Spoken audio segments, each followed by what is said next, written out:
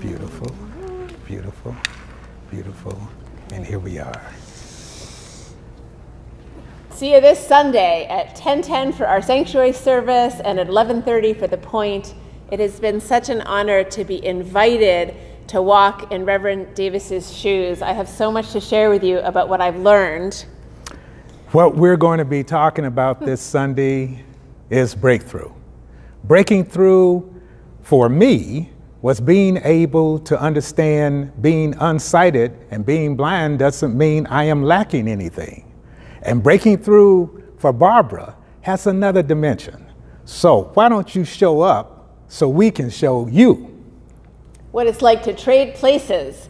This Sunday, 10:10 in the sanctuary, 11:30 in Emerson Hall for the point. See you there.